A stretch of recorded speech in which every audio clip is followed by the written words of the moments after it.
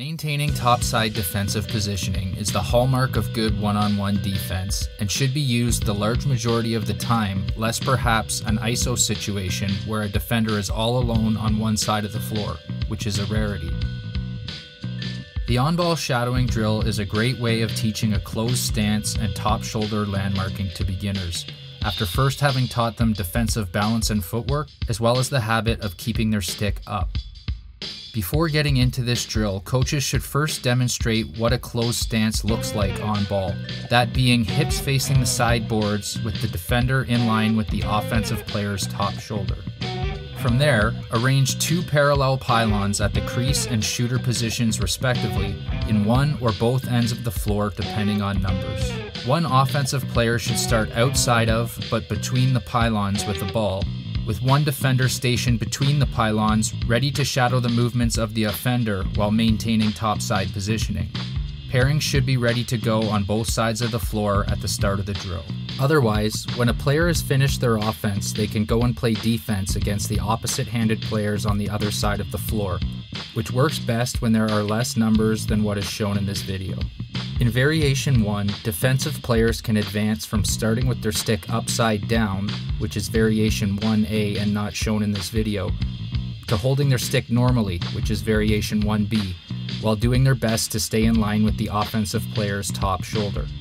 On the coach's first whistle, the offensive player does their best to get the defender off balance using various footwork patterns or dodges, while also staying between but also outside of the pylons.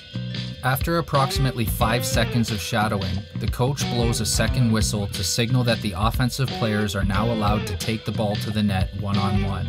Another option is to simply allow the offensive player to run to the net for a shot, with the defender bowing out of the drill, which is usually best for beginners. Nice, great job. Keep your stick up, Ian. Keep your stick up.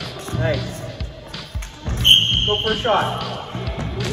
Oh, nice try.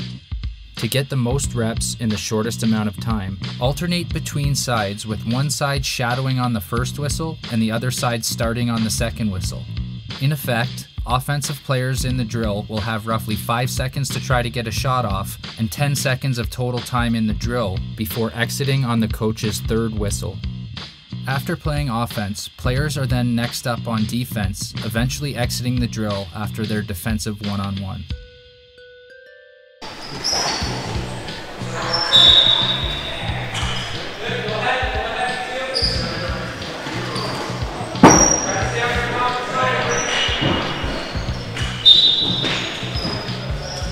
The most common error for the offensive player is settling for shots on the wrong side during the one-on-one. So when I get here and I realize nothing's here, don't keep running to your wrong side. This is the time to back up. I get to the middle of the net, I don't want to go to my wrong side. So I get here and I back up over here now. And I face shots to here.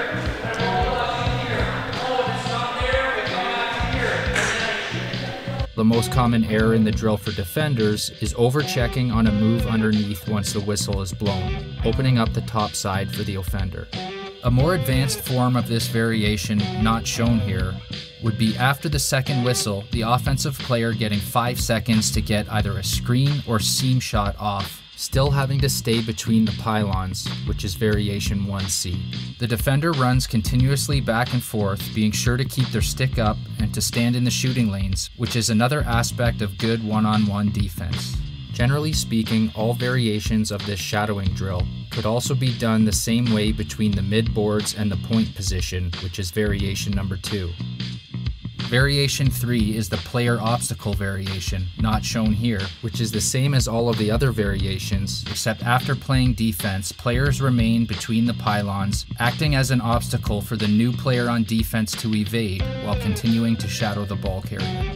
The player obstacle can remain stationary or move around between the pylons to mix things up, with the defensive/offensive players shadowing for 10 seconds instead of 5 seconds in this variation.